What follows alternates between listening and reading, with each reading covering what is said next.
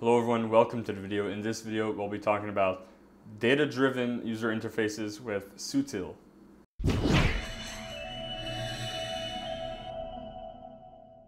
Alright, so you probably never heard of Sutil, and that's kind of normal. This is a brand new open source library to run data-driven front-end applications that are very reactive. So I said a bunch of buzzwords here, but this video is here to explain what it is and why I believe it's very relevant and can be the future of F# web front ends. So let's take a step back and look at what's currently in the ecosystem right now. So in F#, if you're writing front-end applications, you're most of the time going to be writing React applications. So with Fable React, Felice, even the Elmish, like Elmish is bound a little bit to Fable React. And so most of the time you're going to be leveraging React, and what's happening underneath is when your view changes, right, and there's a change, it actually checks with the virtual DOM, it checks everywhere where the code might have changed and does diffs everywhere and only re-renders the parts which have changed, right? So there's this massive checking process that occurs everywhere, and only the new changes get pushed to the real DOM. Right, so if we take a step back, what DOM means is a document object model. It's the page that it's getting presented to the user, and a virtual DOM is kind of like a diffing algorithm, so a differentiating algorithm where you get past the newest version of the page that just got changed, and you check what has changed since the old version, and then it selects the things that have to change, and then re-renders only the parts that have changed. So this was actually a massive step forward between re-rendering the whole page all the time, and now we're only rendering what has changed. But so in the JavaScript community, a framework that is up and coming is called Svelte. And what Svelte, how that is improving over the other frameworks is it goes a step further and does not diff on things that have not changed. And how it works is much like an Excel spreadsheet. So let's say you have a cell, so A1, and based on whatever A1's value is, you have another cell that is dependent on A1, so let's say B1, and it does, let's say, +1 to the value of A1.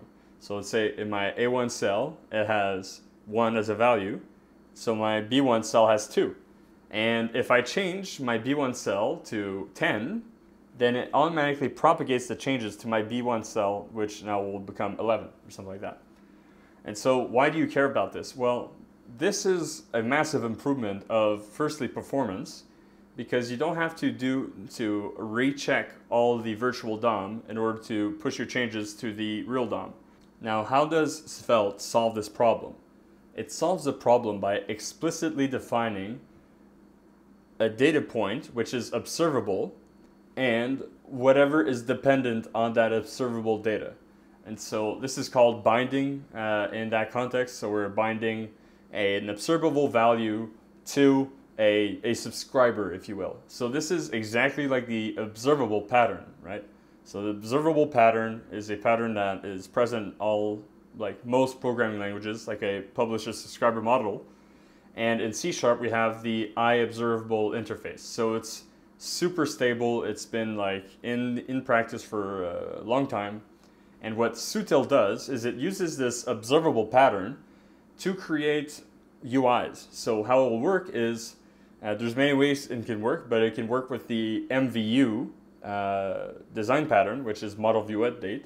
So you have a model which is data, so it's straight data. There's nothing involving observables in this model. So you have a counter, it's just going to be a record with the counter of int.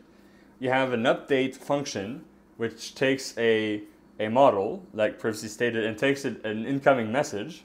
So a message is a message that is sent from the view, or from, let's say, if you have a WebSocket, it can be a message that comes for a command, which I'll get into what a command is. And what it will do is, given the current state of the application and the incoming message, you will get a new model and other messages potentially in the form of commands. So a command is an issuing of work that may result in more commands or not. Or more messages or not. So it's kind of a message loop. And you have a view function, and this view function is different from other MVU patterns like Elmish. So in traditional MVU patterns like Elmish, the view function takes a model and a dispatching function, and we'll render the view based on the current state of the model, and the dispatching function can be passed to like buttons or other UI elements that may trigger changes to the model. So that's the way that it changes the model from the UI. But what's different in Sutil is the view function only gets rendered once. So that's kind of firstly incredible. The view function gets rendered once, and how it works is the observables I was mentioning get created with what's called stores. So a store is kind of a cell like an Excel. Yeah, you give it an initial data point, and it returns to you an observable of that data type. So for example, if you do like store.makeStore and you give it a type model, it will return an observable of model and a dispatching function. So this dispatching function is how you're going to route new messages to the update function of that store, right? So it's much like Excel, where a store is basically like a cell value in Excel. So there's two operations you can do on the store. You can attach to it, and based on whatever data it has and how it changes, you can give it a piece of data. In this case, it will most likely be a view, so it will be an HTML view, so you can pass it a div, a custom div, or whatever. And the other thing that you can do with it is you can change the value of the observable. So let's say I have a counter and I want to update the counter. I can transact on the store and say, hey, your new value is +1 or whatever. And what that will do is it will emit to all the dependents of that observable, and they can take a decision on whether they want to re-render their view. So it's very similar to React, but it's also completely different because that view function only gets rendered once and will not change. And the only thing, and the parts that can change are explicitly defined in the code with binding statements. This makes it so there is a bit more boilerplate in the code, right? So that's kind of the trade-off.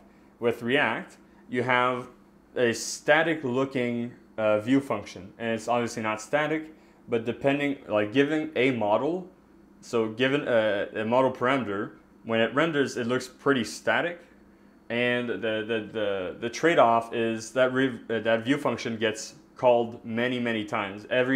On every update, it's going to get recalled. It's going to generate a new view, and with that new view that's generated, there's going to be, hey, what changed? There's going to be a virtual DOM comparison between the old view and the new view, and it's going to say, hey, which parts changed? And then the parts that changed are going to get rendered to the DOM, the real DOM. And in our case, what's happening is the view's getting rendered once, but there are observable cells and an update function. And when we change that update function, it notifies all dependents of an observable and say, hey, this thing changed, so you got to re-render. And that will re-render the parts where it needs to re-render.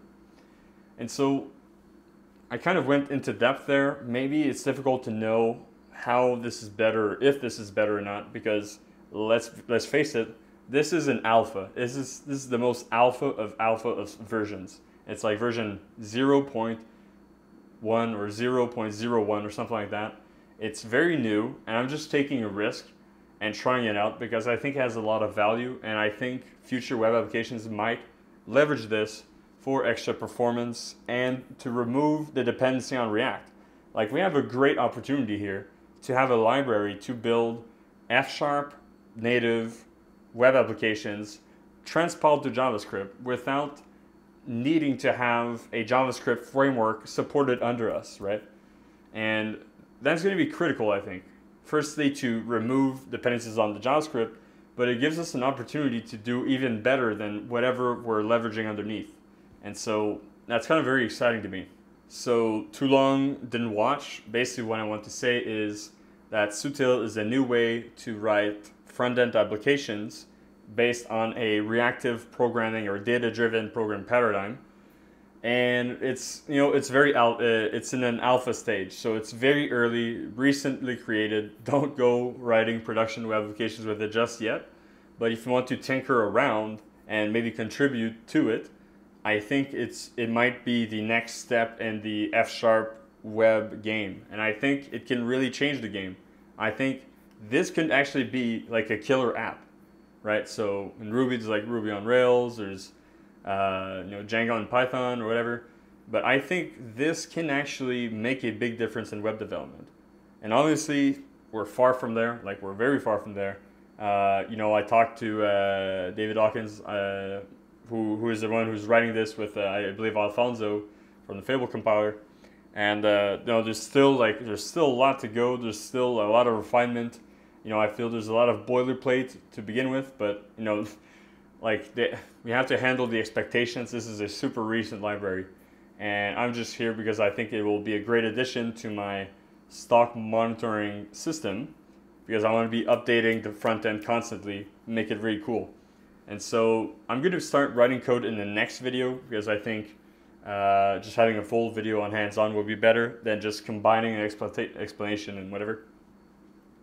So hopefully you enjoyed this explanation of what Sutil is, and hopefully you're kind of excited for it, and make sure you get involved if you want. If you enjoyed the video, make sure to leave me a like. It really helps me out, and comment down below. That also really helps the algorithm. And subscribe for more videos. Next video, we're going to be having a hands-on writing and a web interface with Sutil and Bulma.